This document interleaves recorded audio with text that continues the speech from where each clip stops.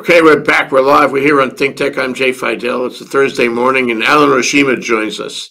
A very important person. He was the CEO of Hawaiian Electric until just a few weeks ago. But David Ige, the governor, recently announced that he was appointed, that Alan was appointed Hawaiian Electric's, or rather, he was appointed to lead a statewide COVID-19 recovery initiative. And he made a proclamation to give Alan a role in that office to head the Hawaii Economic and Community Recovery and Resiliency Plan, to lead a collaborative effort with government, business, nonprofits all around the community to develop a plan for Hawaii to recover economically. Welcome to the show, Alan. So nice to have you here. Yeah, thanks, Jay. One footnote to that is recovery economically, but also recovery on a social basis. Right. Yes, thank you. Yes, thank you. And before we get into exactly what that means, I just want to ask you.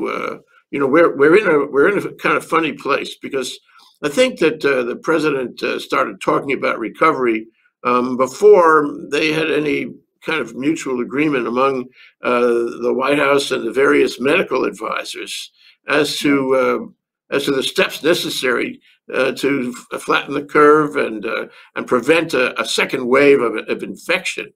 Right. So there's really two steps involved. What are your thoughts about that? Oh, I mean, I happened to, during the process, tune on to Governor Cuomo's press briefings that really dealt with the actual crisis and the medical issues and the statistics and data and shortages. So I totally agree with his approach, and I think most people do, to be guided by science and reality. And the public health part is critical to any reopening. You cannot reopen on a hope and a prayer. That's just the reality. And it's not just for Hawaii. It's not just for people coming to Hawaii, but it's for people who live here and have to deal with the day-to-day issues. And public health is so important, right? We know that, and so it affects as employers bring employees back from their homes into the workplace.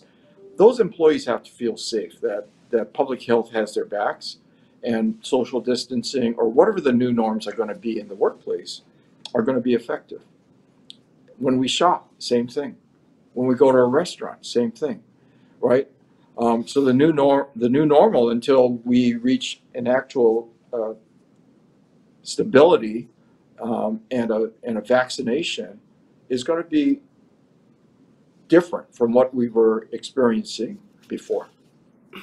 Yeah, really, there's two parts of the timeline, and I guess the part now, the most challenging part, is to do recovery, but at the same time, protect people from infection and reinfection. So it's a graduated system, and it's a system that assumes that we don't really have a vaccine yet. We have no therapeutics that are dramatically going to cure you. So you have to work both at the same time. How do you see the progression on that, Alan? Well, it's really changing day by day, and you have to watch the data, and you have to watch what General Hara is doing and Bruce Anderson are doing, all in the COVID-19 task force under HAIMA and the Department of Health. We have private parties as well under the Hawaii Business Roundtable, Hawaii Executive Conference. Private insurers are all stepping in and the Senate and House task forces are all adding to the conversation. So there's a new task force, not new, but leadership has been convened to come up with a plan that includes all sectors as to what we need to consider in Hawaii. Because Hawaii is unique. We have geographic isolation. So those are some benefits, but there's also some economic issues with that. But I think we can chart our own course with great public health input and then a plan to reopen in steps. And that's all underway right now. Very interesting. And I'm so glad they selected you, because it seems to me that you need to have somebody local to appreciate the special Hawaii culture. Hawaii has a special culture about health. I mean, it goes back into the monarchy in the 19th century. We lost a lot of people to epidemics back in the 19th century. That immigrants, Howleys mostly, who came from New England and the U.S., brought to these islands, and we developed a very strong, emphasis on public health. So there's a culture here, and so I think we have to have somebody who is familiar with that culture. We have to have somebody who is familiar with the business environment and who knows the people. And as a CEO of Hawaiian Electric, Hawaiian Electric is a company that covers the whole community. It reaches out into the whole economic experience of Hawaii. So the people, the economic experience. It's really, in my opinion, a perfect selection and a perfect time, because now you've graduated from the CEO job, and this will be a tremendous contribution to the state, given your understanding and your knowledge. So, wow, I'm so excited about your appointment. But let me. I always want to bring you back, though, that the appointment was not only on the economic sector, right? The economy cannot survive without the nonprofits, Yes. without the cultural aspect, without the community input.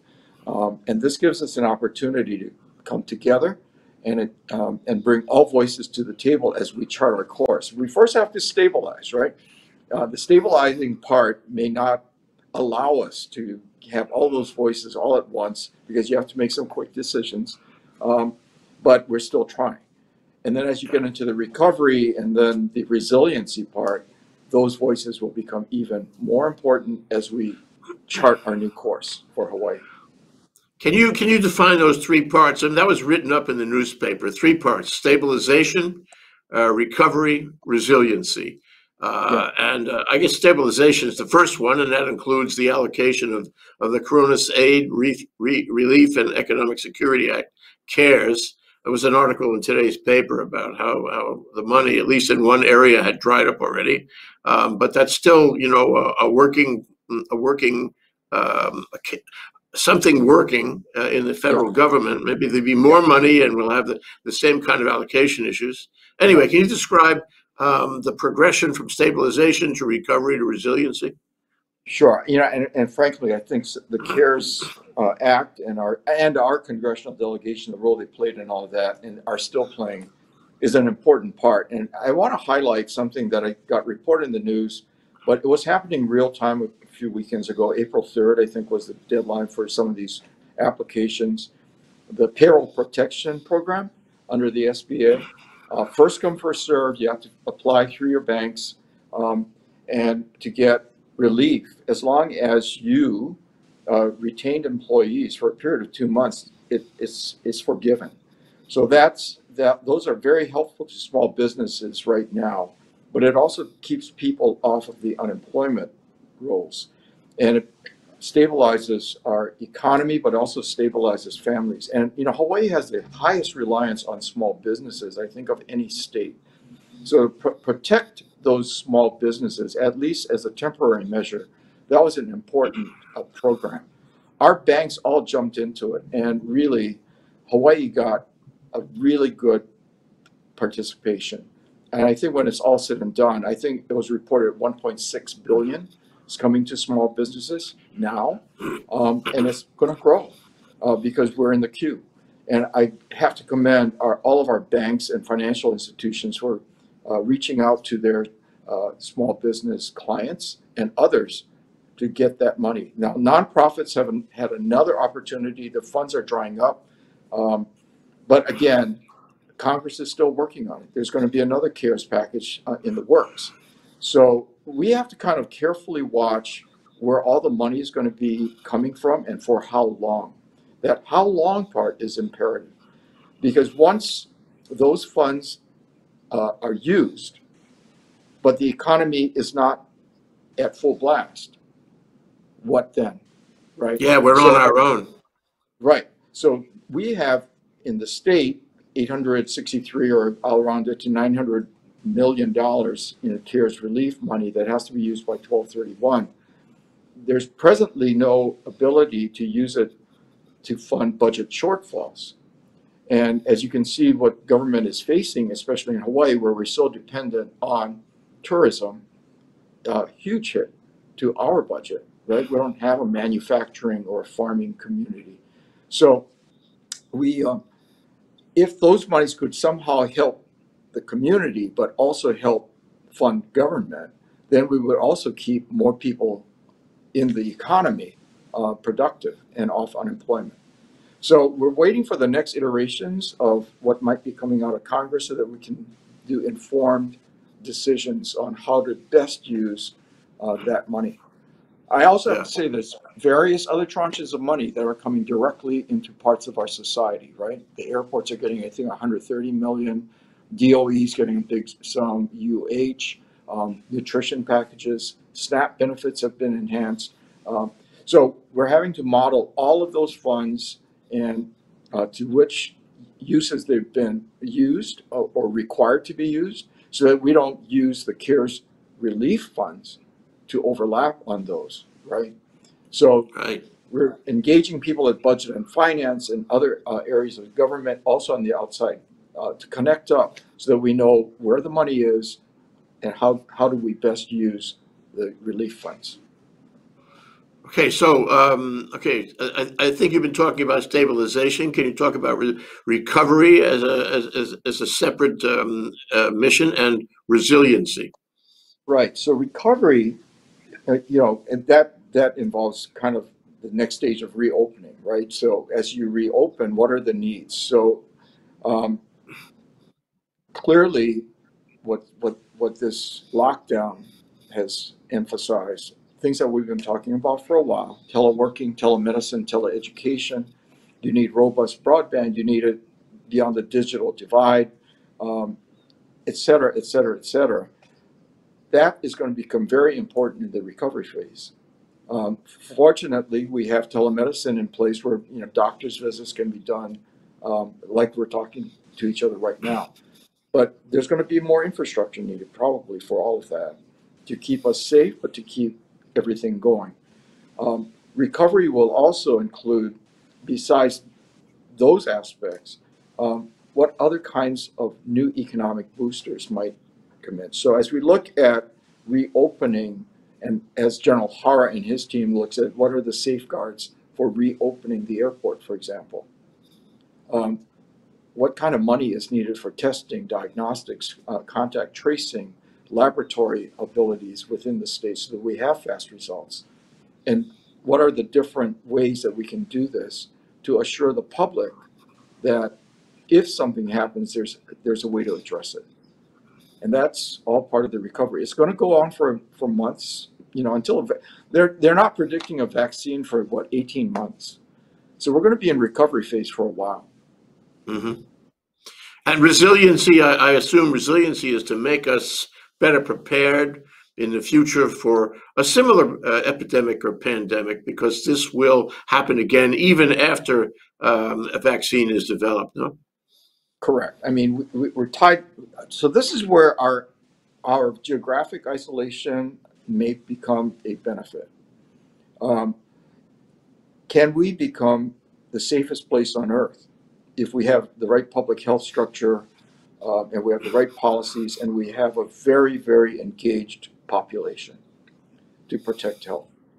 Can we become that? Could that be our brand?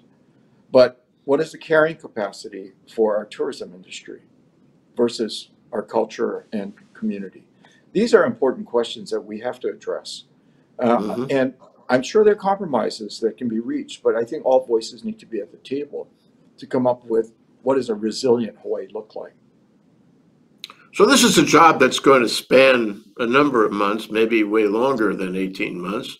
And it's going to cover, in my observation of it, it's going to cover really everything. It's going to be, our economy won't be the same. Our social structure won't be the same when we're done with this crisis. And so this is a sort of a transition, a transformation of the state. It's building, essentially, I hate to say it this way, but it's building a new state And I guess from one point of view, it's enviable that you should be in this position. From another point of view, it's a huge job, a huge burden. It's everything that we know and do, isn't it? Yeah, the good thing, and the reason I said yes to the governor when he asked, well, one, it is a crisis. And, Jay, you and I mean, if you're in a crisis and somebody asks you to help, you say yes. On the other hand, uh, as I move into it and understanding all of the stakeholders that have to be engaged and all of the policies that will be, this is disruption. This is disruption in a huge way, right?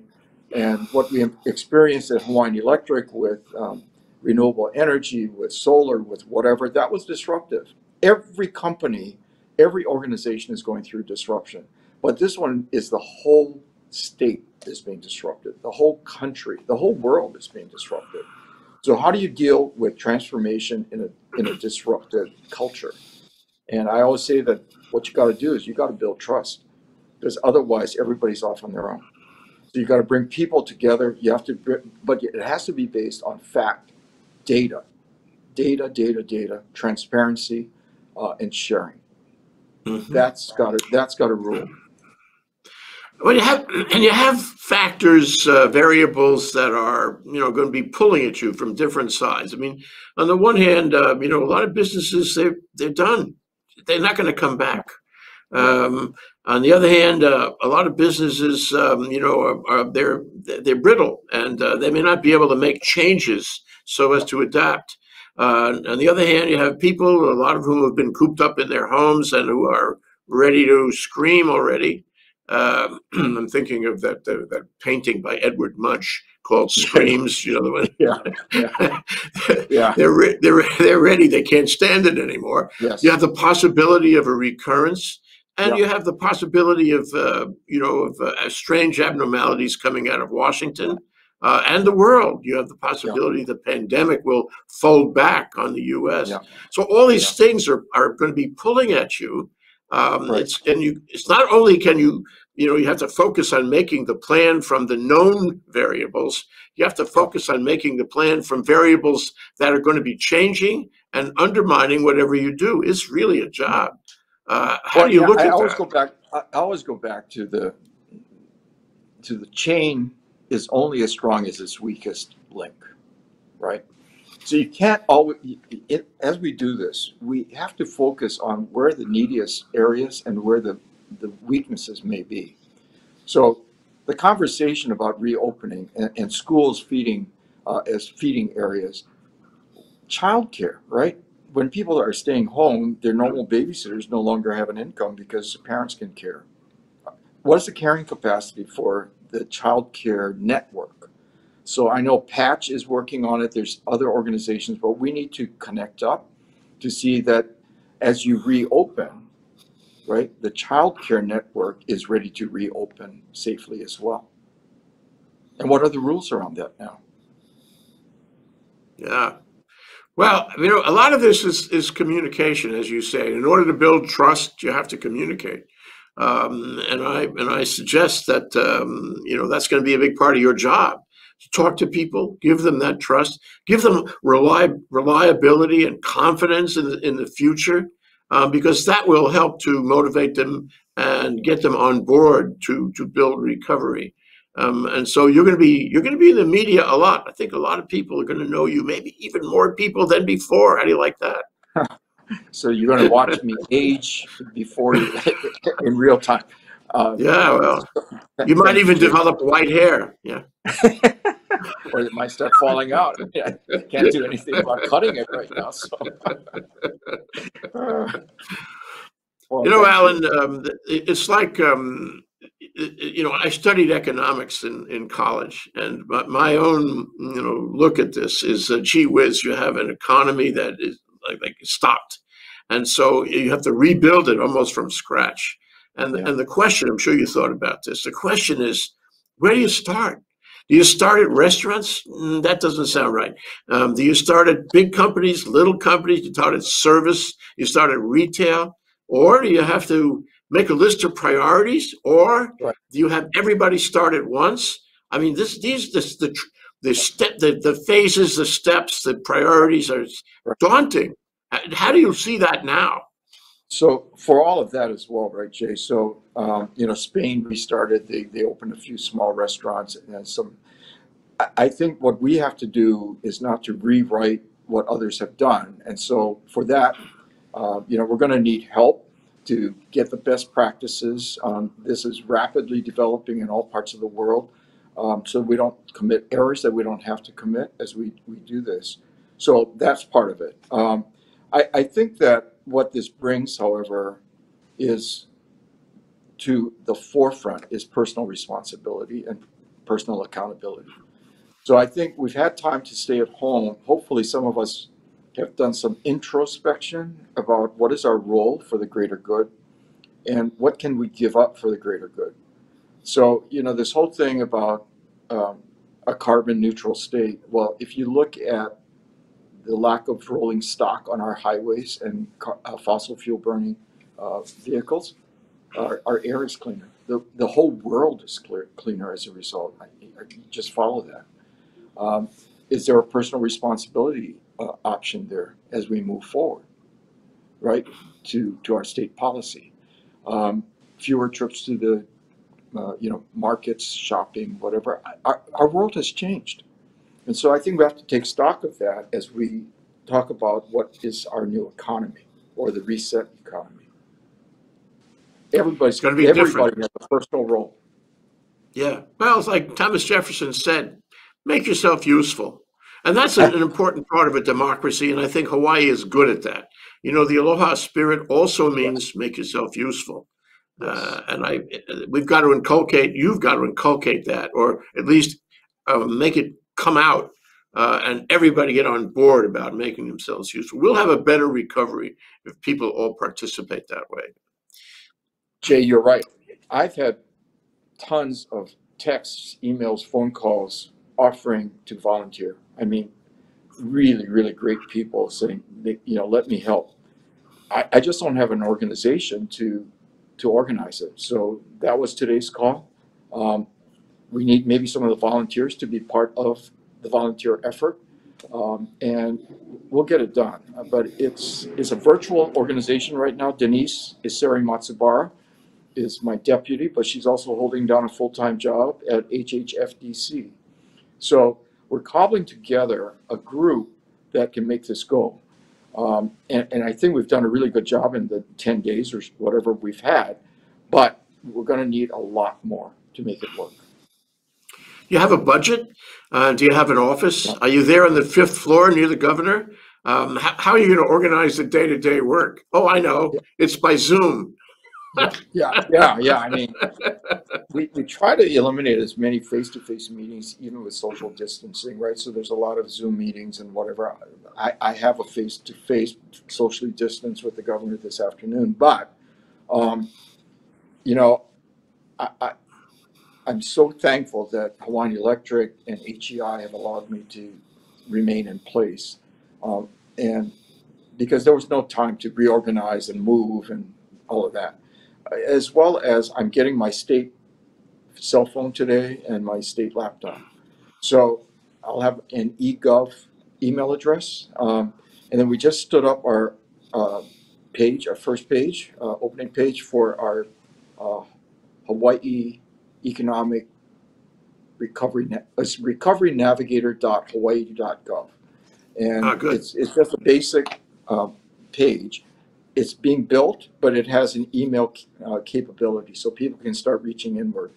When we get fully done, we want to have a dashboard of all sectors, all sector leads, what's going on in each sector as identified needs, opportunities, funding opportunities, connecting them up to state laws or whatever, and then a resource center that all the good work that's going on by nonprofits, by business, whatever, healthcare can be deposited so everybody has access to all of that, as well as some technical things like what is the latest on fast testing? What is the latest on what's happening in California, right? All of those things can be in the resource center. So it's got to be a pretty high functioning website. And this will be Yeah. at the governor's office. So, it strikes me that when you make the priorities and figure out, which one comes first and how you allocate your time and resources to, rebuilding retail, rebuilding restaurants, rebuilding service industry, you've got to be talking to everyone. It's like you were saying, it's not just economic, it's social, because the underpinning of economic is social. We have to have public confidence. We have to have people have to feel good about participating. And so you've of course the website, and of course I suppose hearing people's views, like Hawaiian Electric has done. You want to ask them to participate in a town hall kind of process where you get their feelings, you get them to invest themselves, be part of the process. But it strikes me that you got two levels. One is you got the mom and pop level, the ordinary citizen level. You want to hear from him. But the other is you got to find leaders among these various sectors. For example, you can't talk to every single nonprofit, but you want to talk to some, like, for example, the Hawaii Alliance of Nonprofit Organizations. We talked to her this week, Lisa Maruyama. Yeah, Lisa, and so because she can repeat your message, she can organize people in that community. So it's finding a way to reach everyone, isn't it? Right. So almost day one, the phone call was to Norm Baker and Lisa Maruyama to start, and they had already organized many of the nonprofits.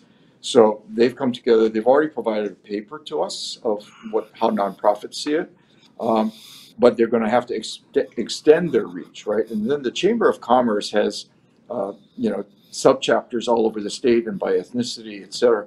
And Sherry Manoa McNamara is fully involved as well, because that's how we can reach out to some of the neighbor island business communities in a more effective way.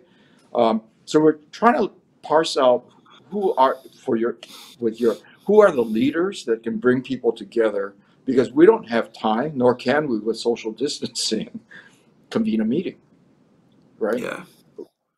We got to bring people in a different way by sectors and then connect up to us. Right, and do that in a transparent way so that people see what's happening. They see this recovery happening.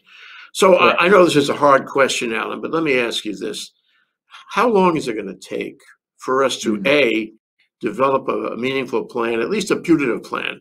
I mean, who knows, with all these variables changing all the time, whether you might have to change it over and over again. But how long will it take to develop a plan and get people, participating in the plan? And how long do you think it will take to implement the plan? And where does that fit against the 18-month, period for vaccine and true comfort with a vaccine? Yeah. So good, all good questions. I mean, so right now in my 7:30 call with my small team, the emphasis is on making sure that we can help pull together General Hara and his task forces, the House task force, whatever, a reopening plan from a public health standpoint, and with all voices at that table, right? I mean, if we're going to have some testing followed by contact tracing of various ways, and we're going to allow people back into the state, right? How do you protect the employees that are servicing those visitors?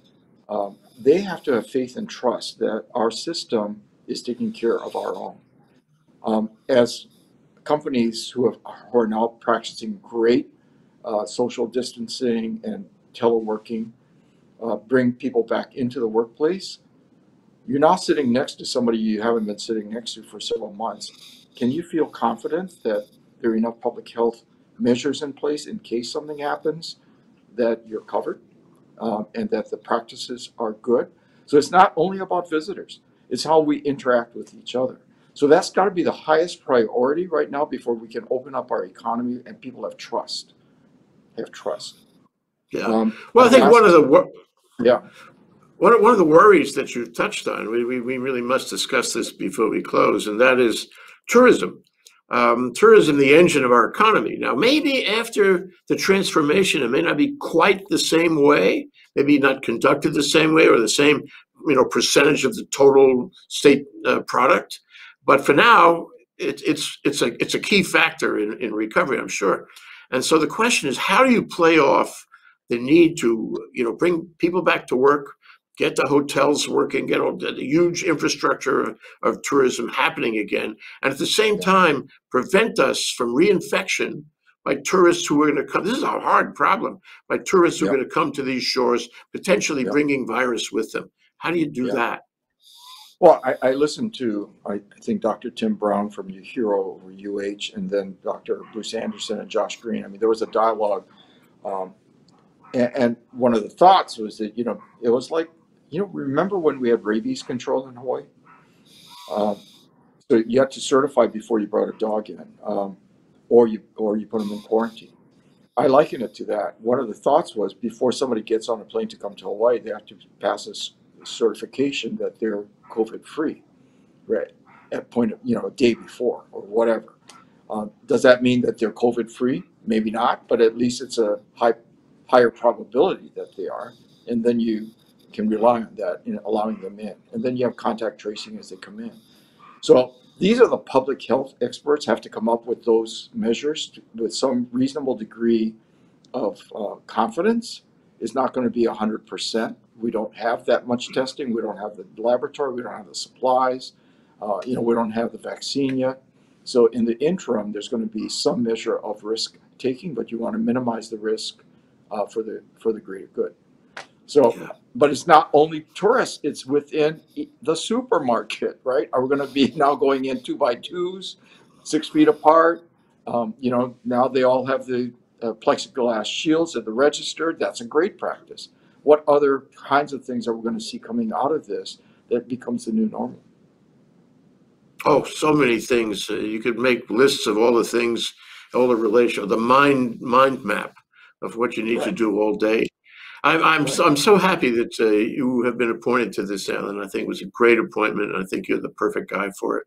I think it's critical to the future of the state, and I want to place ThinkTech at your disposal. It would be great if we could cover what you do and help you be transparent. And we're here for you anytime you want to come on and talk about the status of any of these things: stabilization, recovery, resiliency. We're here for you. I want to be clear about that. Thank you so much, Jay. Thanks for all the good work ThinkTech does. And anytime. Thank you, Alan. Yeah. Alan Oshima, helping our state recover. Thank you so much. Aloha. Thank you.